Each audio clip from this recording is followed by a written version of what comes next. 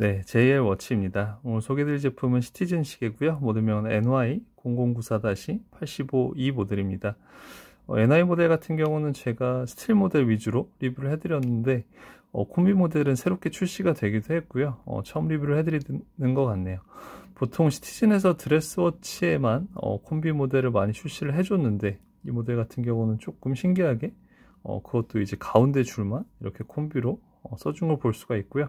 보통은 이제 드레스워치에서 뭐 5연줄 이런 곳에 이제 두 가닥 정도 콤비를 넣어준 형태가 좀 많았었는데 이제는 조금 더 공격적으로 콤비 모델을 출시해 준다는 생각이 좀 들었습니다.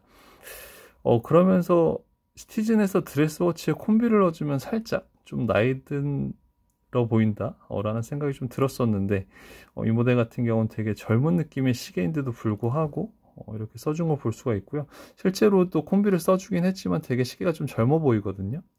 그래서 이 다이얼 색감 같은 경우는 되게 좀 블링블링한 블랙을 써준 걸 볼 수가 있고요.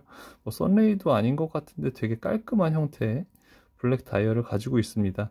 거기에 이제 인덱스 바 형태를 띠고 있는데 이쪽을 감싸고 있는 부분이나 시분바늘 핸즈를 감싸고 있는 부분도 금색으로 테두리가 되어 있기 때문에 조금 더 시계가 블링블링해 보이는 효과가 있는 것 같네요.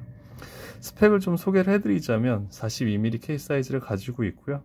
그렇지만 실제로 베젤이 되게 두껍습니다. 이 베젤 링은 얇은데 이쪽 그 측면부의 베젤이 두껍기 때문에 시계가 글라스부터 글라스 간의 거리는 되게 좀 짧은 편이고요. 그래서 인덱스 바나 그 데이데이트만 있는 되게 심플한 시계인데도 불구하고 시계가 거의 되게 꽉 차 보이는 느낌이 듭니다.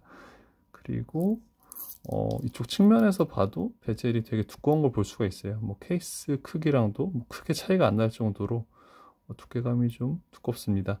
글라스 같은 경우는 이 시계의 가장 큰 아쉬운 점이 될 것 같은데 크리스탈 글라스로 되어 있고요. 그리고 안쪽은 그냥 평범하게 시스루백으로 되어 있는 걸 볼 수가 있네요.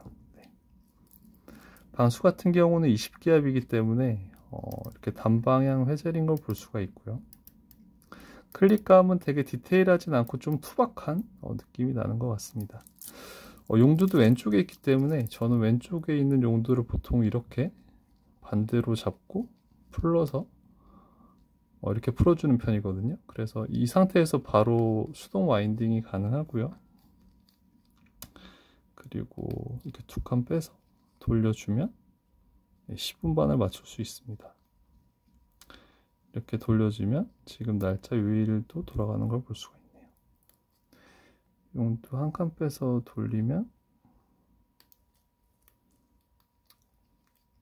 지금 두 가지 언어가 지원이 되는데 카리브 8203 무브 같은 경우는 날짜 요일이 돌아갈 때 되게 딱딱 걸리면서 돌아가는 느낌이 들거든요. 그래서 이 부분은 좀 처음에는 놀랐는데 지금은 이제 익숙해져 가지고 네. 그리고 용도를 끝까지 빼도 초침이 흘러가는 걸 보니까 이제 핵 기능은 따로 없는 걸 볼 수가 있습니다.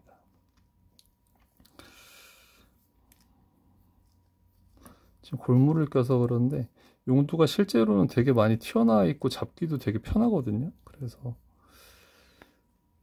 조작하는 거는 불편함은 없을 텐데 단지 이제 왼쪽에 있다 보니까 좀 그런 사용감이 좀 불편한 것 같네요. 네.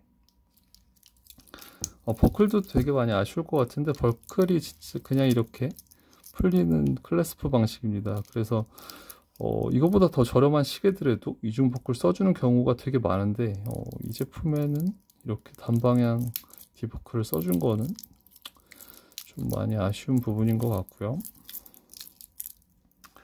42mm이긴 하지만 러그투러그도 상대적으로 짧은 편이고 시계 글라스 간의 거리도 짧은 편이기 때문에 제 17cm 손목에도 딱 잘 들어오는 걸 볼 수가 있네요.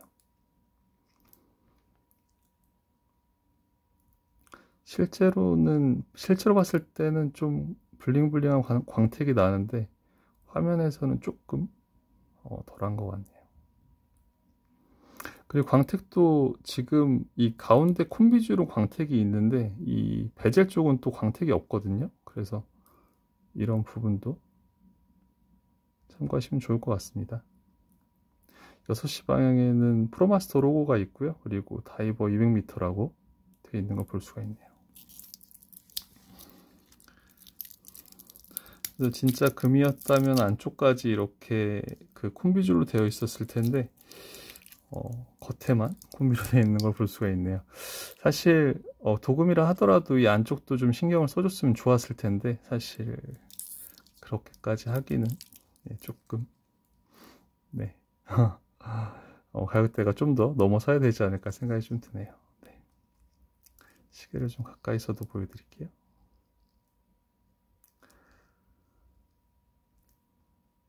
네, 이렇게 해서 오늘은 시티즌 NY 모델, 콤비 모델 리뷰해 드렸고요. 다음번에 또 더 다양한 시계들로 찾아뵙도록 하겠습니다.